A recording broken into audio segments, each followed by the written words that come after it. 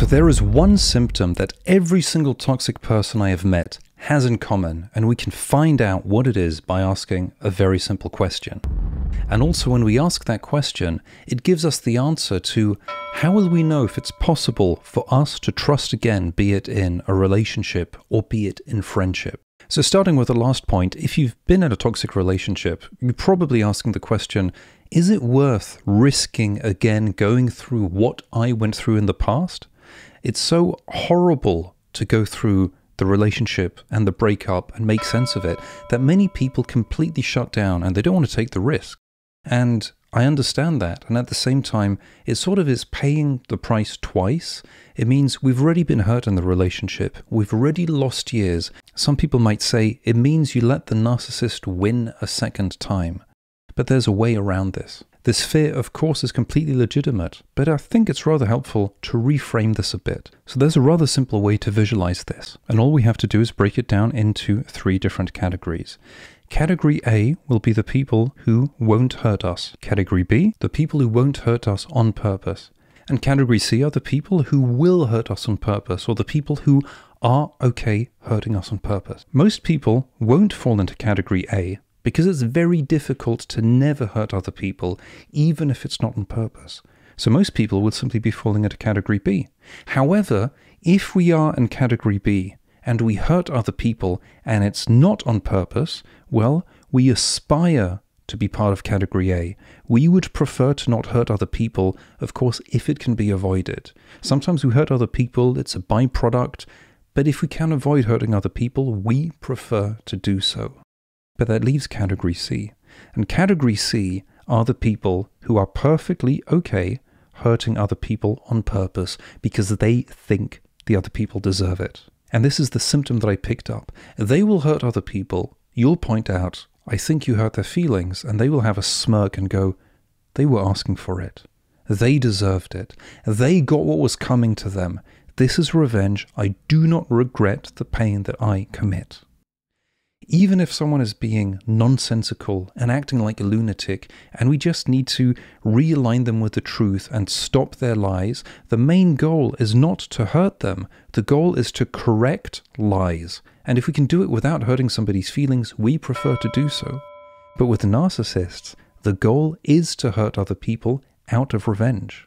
And so often we have the question, why is it that I attract so many narcissists? Why am I a narcissist magnet? And how can I avoid this happening in the future? Well, we can answer this using statistics.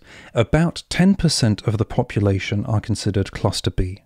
And probably another 10%, they've got some toxic traits, not quite diagnosis cluster B, but they've got similar enough behaviors for them to be rather awful people. The percentage of people who will never hurt anyone else is probably below 1%. But for the sake of argument, let's just say it's 1%. These would be the people who simply are diplomatic enough to be able to always tell the truth, to never have to lie, but do so in a way where they're able to mitigate any people having cognitive dissonance or getting upset or feelings being hurt. It's not easy. Even with all of the tools that you learn in psychology and all of the tools that you learn working with other people, it is far from easy to be able to avoid this. But just for the sake of argument, let's say it's 1%.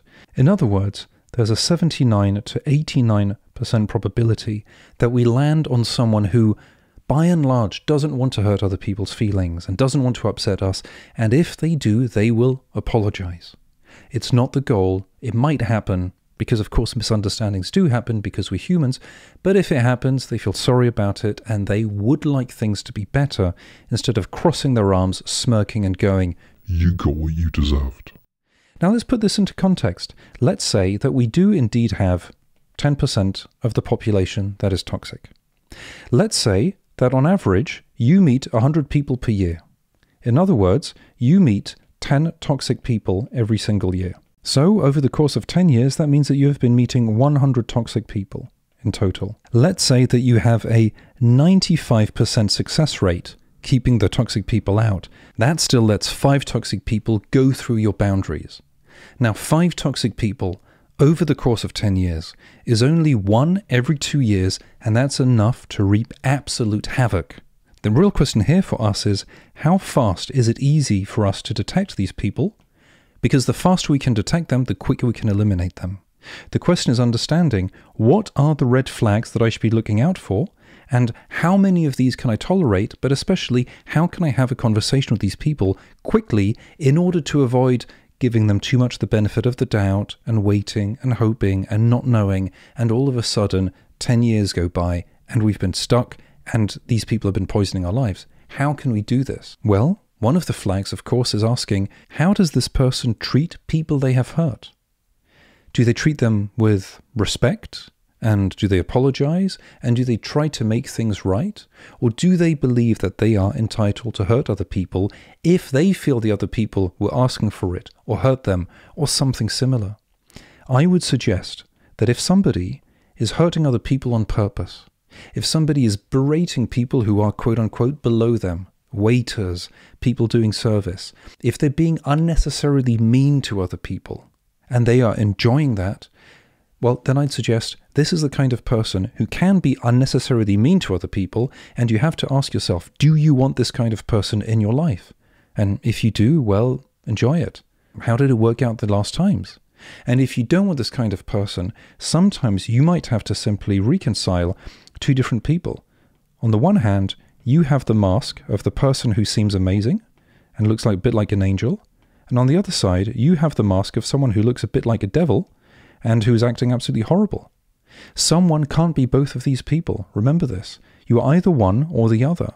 And remember, one of the main questions is to understand, what is the worst someone can do? How do they act when they are frustrated? If someone made a mistake, do they own up to it? Do they apologize? Do they try to make things better? Or do they at least feel bad? Or do they target you because you are the one making them feel bad about something that they feel entitled to do?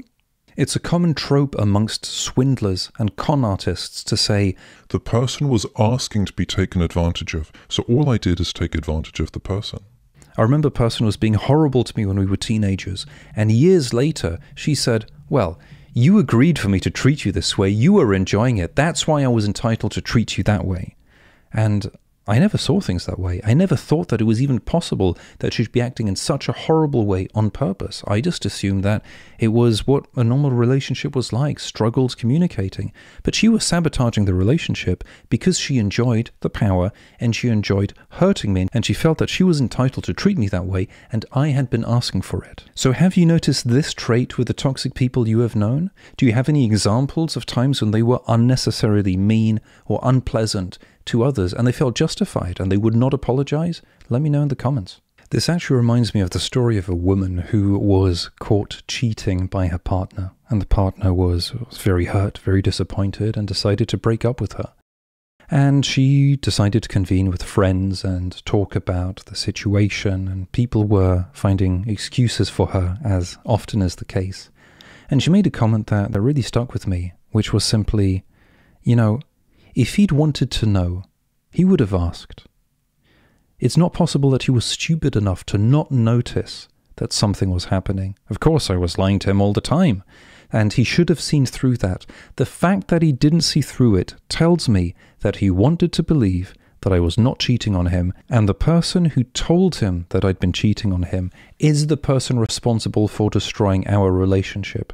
He didn't want to know, he was told, and anyway, I was entitled to do what I wanted because of whatever problems, but I didn't feel bad about what I did. The problem is the person who snitched on me.